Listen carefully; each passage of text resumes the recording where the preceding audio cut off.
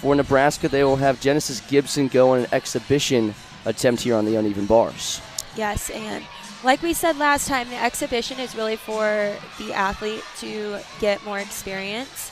It's also an opportunity for the coaches to put that athlete in front of judges and see what her routine would score. It might be someone who's on the edge of a lineup and just needs more experience, but either way, it's a really good opportunity. Any competition setting you can put yourself in is going to help you become a better competitor in the long run. She has a nice half pirouette on top of the bar.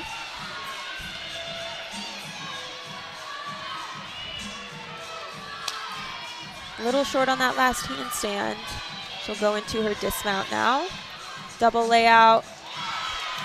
Couple steps back, but that was a good routine. Now Genesis Gibson on an exhibition attempt. Kinsey Davis given a 9-8 on her uneven bar. So after one rotation, Cornhuskers leading 49.075 to the Hawkeyes 48.